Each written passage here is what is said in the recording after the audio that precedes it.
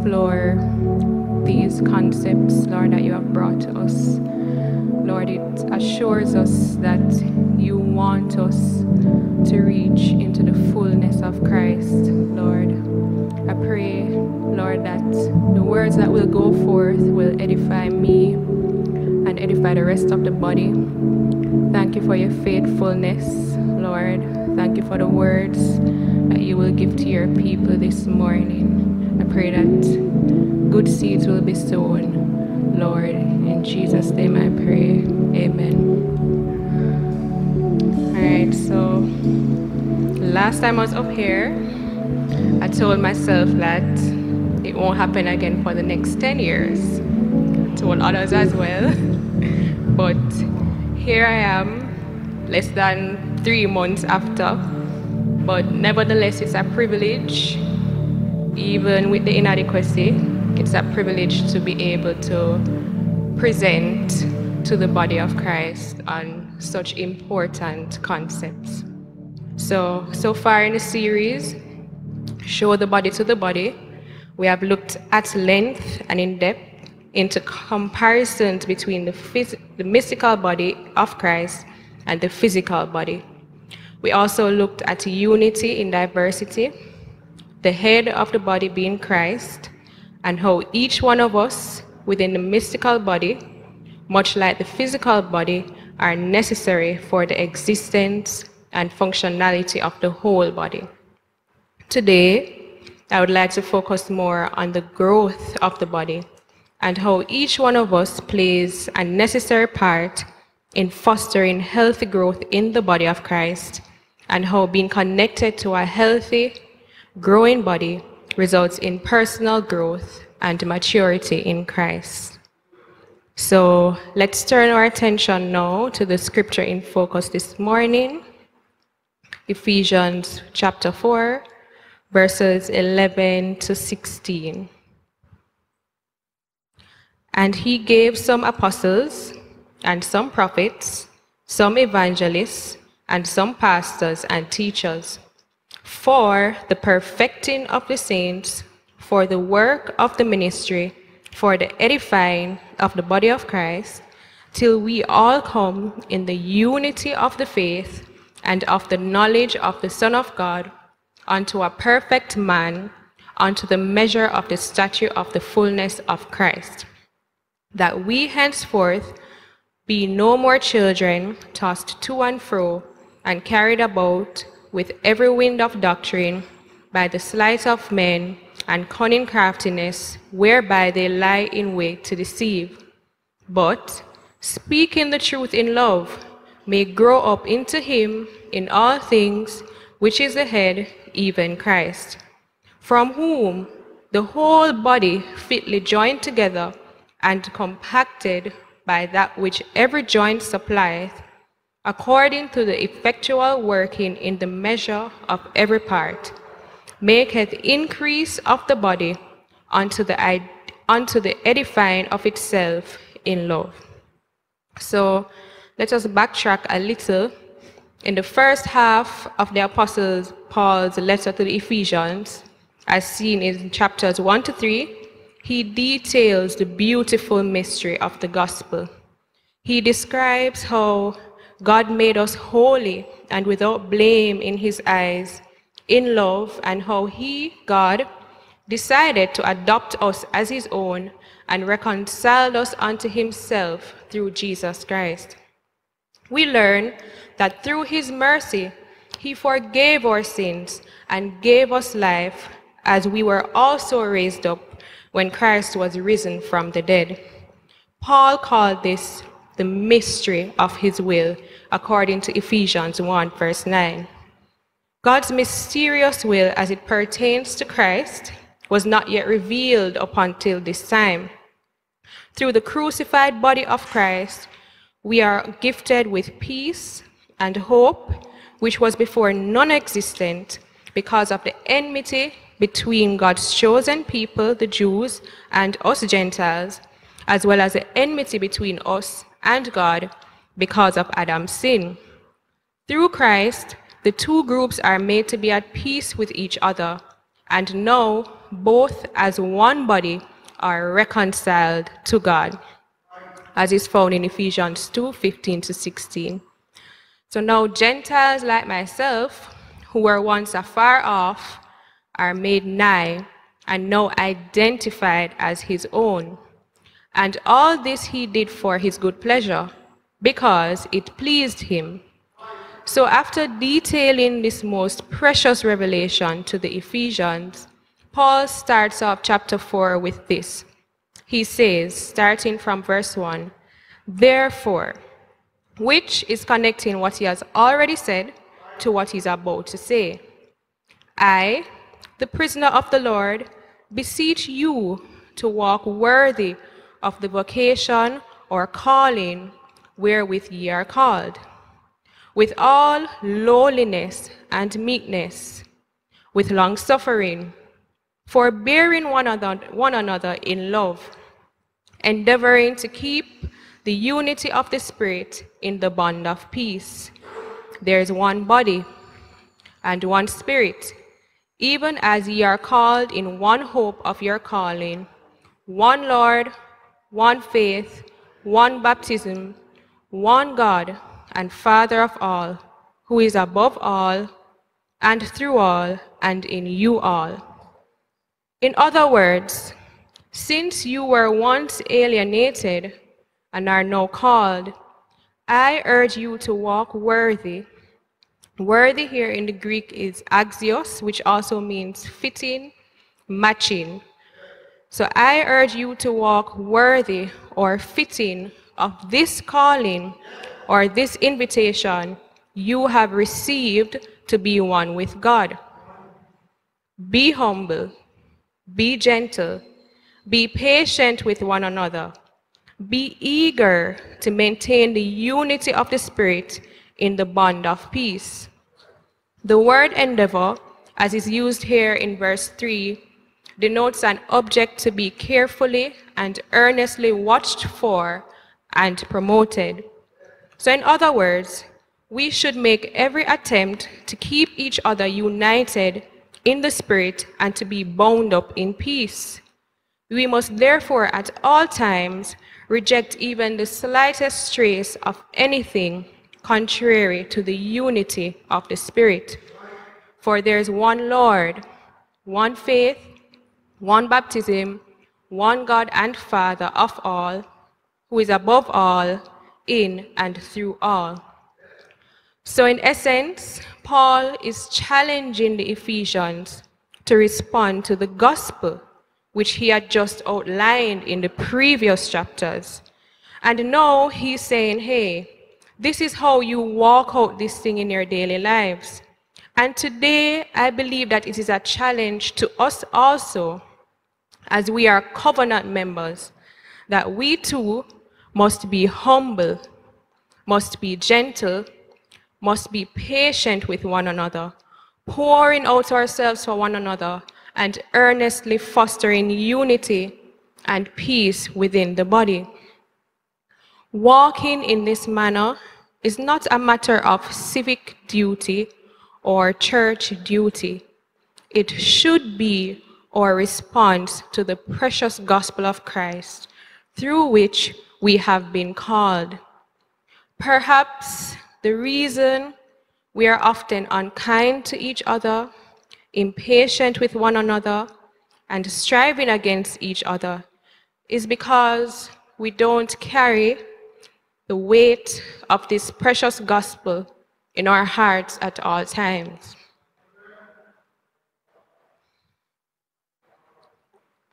A mature church that measures up to the full and complete standard of Christ must be unified, first of all, in the faith and knowledge of Christ.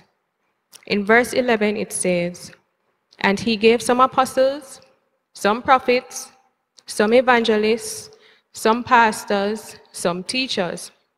Verse 12 goes on to say, for the perfecting of the saints, for the work of the ministry, for the edifying of the body of Christ.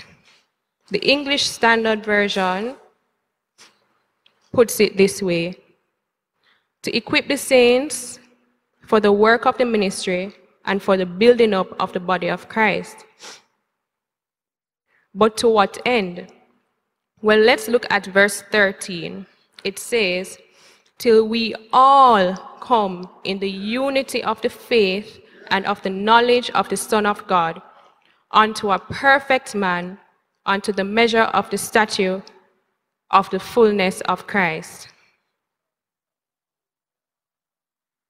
So, he gave these giftings for one, the perfecting of the saints for the work of the ministry. Here, perfecting comes from the Greek katartizo, which also means bringing to a condition of fitness. So the apostles, the prophets, the teachers are given to us to equip the members to do the work of the ministry. So we should all be doing something for the work of the ministry, not just the apostles, the prophets, or the teachers, but all of us are equipped to do the work of the ministry. Number two, they're given to us so that for the edifying of the body of Christ, or in other words, for the building up of the body. And this should be done until we all, not some, come into the unity of the faith and of the knowledge of Christ. It's interesting to me how Paul doesn't say until the church becomes international, or reaching the multitudes of the world, or bursting at its seams with members. He says we should continue to be built up to the end that all of us come into the unity of the faith and knowledge of Christ. It sounds simple, but yet so profound. One of the main goals of these gifts working in our midst is to ensure that we are all of one in faith and knowledge of Christ. It is only on that basis that we will secure corporate maturity and unity.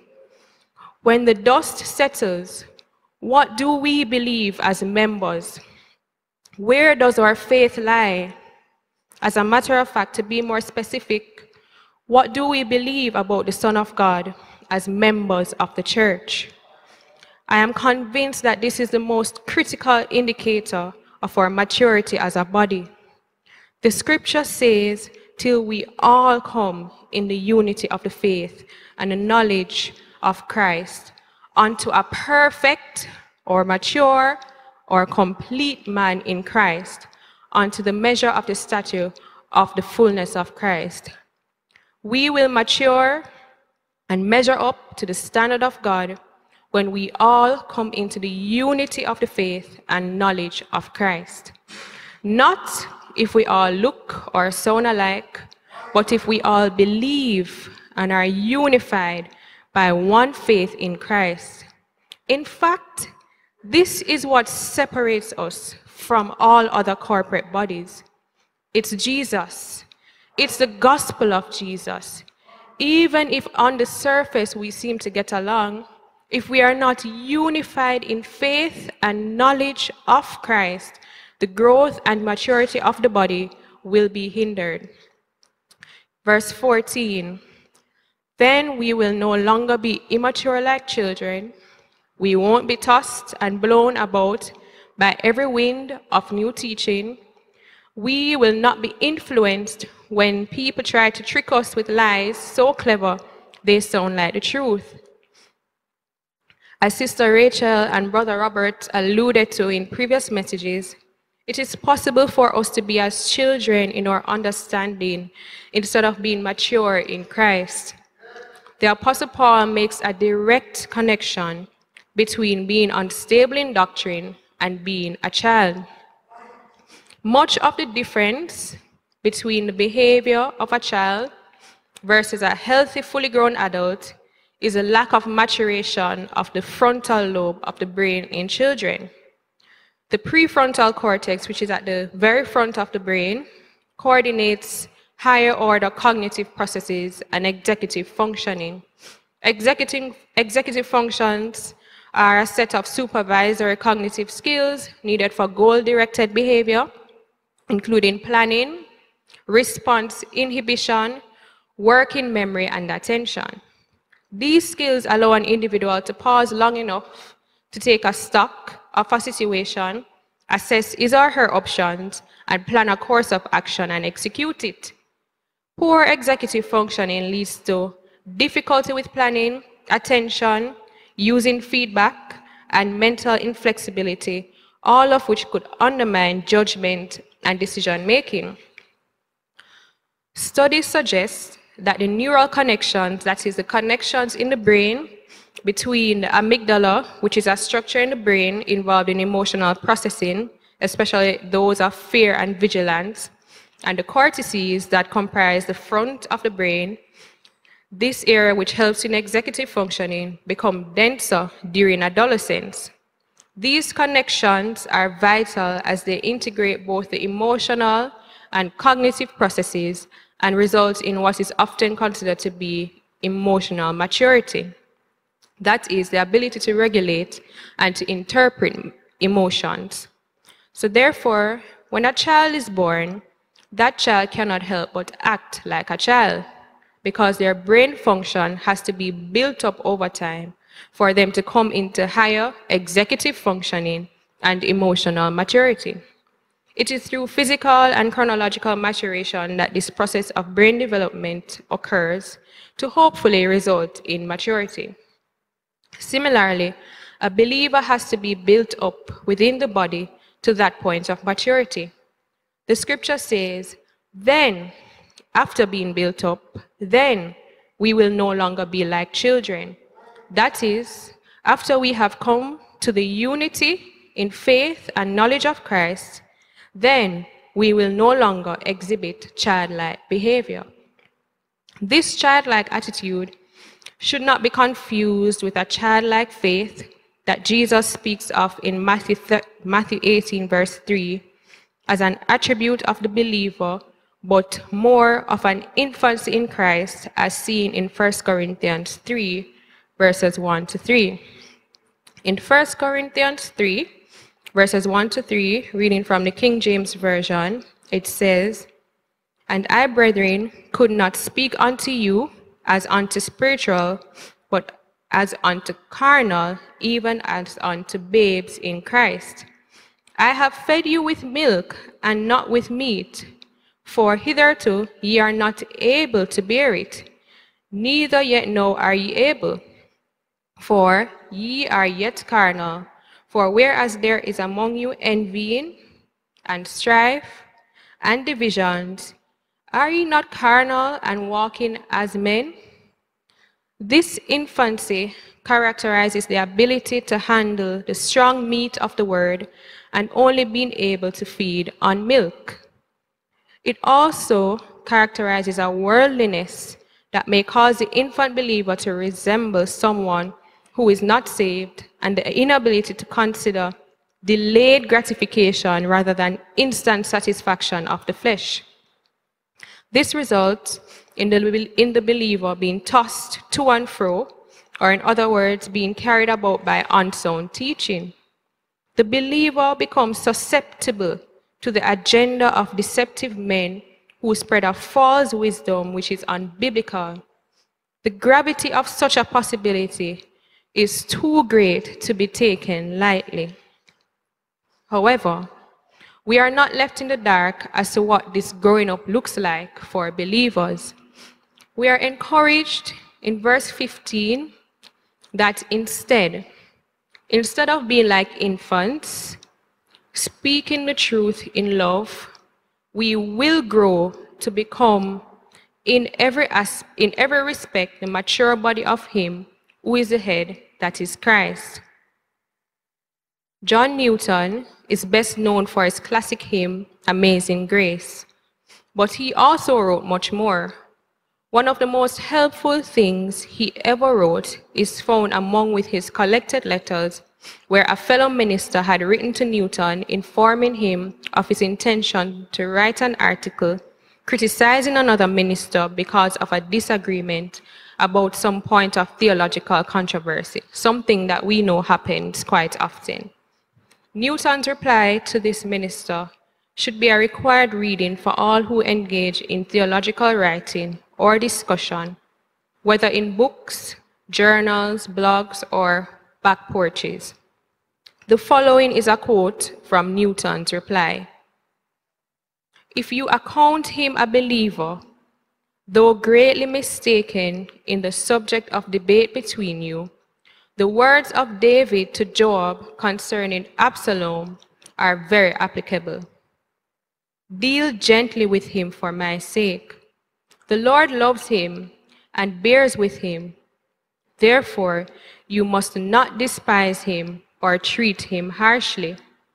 The Lord bears with you likewise and expects that you should show tenderness to others from a sense of the much forgiveness you need yourself.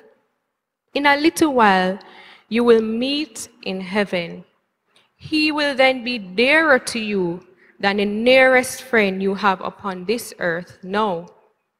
Anticipate that period in your thoughts, and though you may find it necessary to oppose his errors, view him personally as a kindred soul with whom you are to be happy in Christ forever." How does speaking the truth in love result in growth? The truth and love are inseparable here. How many times have we seen a heated discussion between two believers, especially these days on social media, where the truth is being conveyed by one party, but there is no love in it and simply results in unfruitful exchange of words? The growth of the entire body will come with the communication of the truth of the Word of God in love.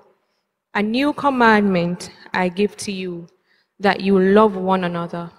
Just as I have loved you, you also are to love one another. By this, all people will know that you are my disciples, if you have love for one another." John 13:34-35. Beloved, let us love one another, for love is from God, and whoever loves has been born of God and knows God. 1 John 4:7. We know that we have passed out of death into life because we love the brothers. 1 John 3:14. Now, finally, each part has to do its special work in order that the whole body might grow healthily. Ephesians 4:16, ESV version reads, "From whom the whole body, joined and held together by every joint with which it is equipped, when each part is working properly, makes the body grow so that it builds itself up in love." As each part of the body is working, it fosters growth in the surrounding areas. As the cells in the physical body multiply from each other and perpetuate themselves, each member of the body is responsible to foster growth in the other parts of the body. The body edifies itself. Not only that, but every part of the body has to be connected to another part of the body in order to grow. Standalone or isolated, there will be no nourishment or any available pathway to receive growth signals for any parts of the body. This will only result in atrophy of that part of the body and eventual death of that part of the body. We all have to be connected first to the source and then to each other, working together and believing together for the growth and maturity to take place. We must also bear in mind that even though the whole body grows together, the different parts grow at different rates. Similarly, members of the body of Christ. Imagine if our fingers were to grow as fast as our legs, or if our tongues were to grow as fast as our chest. The body would be as handicapped and deformed as it looks and lack in proper functioning. Yes, iron sharpeneth iron, but there has to be contact between the two, and strenuous and uncomfortable contact at that. The pulpit ministry is critical, but after the word is preached, it is a responsibility of members of the body to carry out the work of the ministry that they have been built up for. Perhaps we may consider that a church that has grown up properly is not deformed and doesn't have factions or divisions or cliques. A church that has grown up has an impact on its environment, both here on earth and in the heavenly realms. As it says in Ephesians 3:10, can you imagine that the church here on earth is used to display God's wisdom in its rich variety to all the unseen rulers and authorities in the heavenly places? So it's not only about what happens here on earth, but God uses us as the church to show his wisdom to even heavenly principalities. A church that has grown up is able to appreciate, chew, and digest strong meat without being hurt by it. A church that has grown up is fully aware of their identity, which family they belong to, and how they should conduct themselves.